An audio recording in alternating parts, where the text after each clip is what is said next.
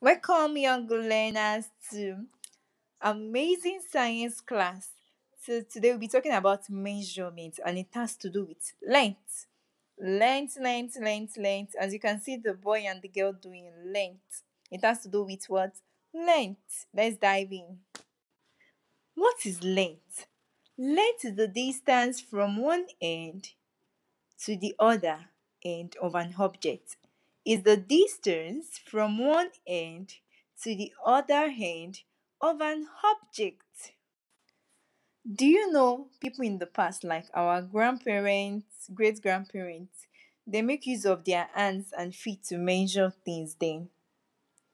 I know you don't know about this. They make use of their hands and feet to measure. But do you know this is not accurate? This is not accurate because we all have different sizes of hands and feet. So it won't give them the appropriate answer. No, this won't give them the appropriate answer. That's the reason we have the standard units of measurement. We have to do the ruler, tape rule, and the rest. And standard units were created to measure length. They were created to measure what? Length. In standard units, we use meter to measure long objects. As you can see, the man is making use of a longer measuring stick to measure long objects. Why we use centimeter?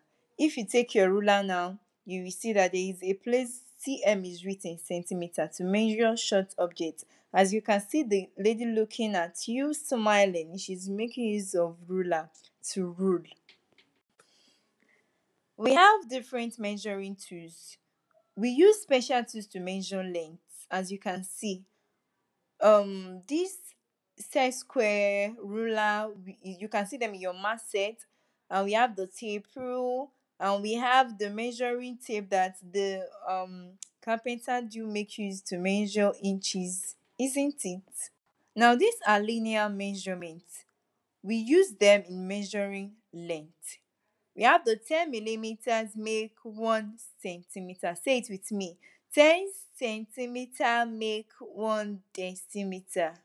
10 decimeter make 1 meter. 100 centimeter make 1 meter. 1000 meter make 1 kilometer. Activity time.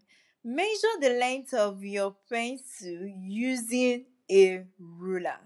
Can you see the way the pencil is placed and the ruler?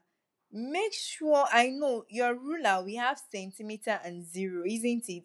Make sure your pencil and your pencil starts from the zero, or if it is starting from one, make sure it starts from it. And the number in which the tail of your pencil, where your eraser is ends, that's the length of your pencil. Remember, it do have cm, centimeter. Hope you've learned about measurement of length.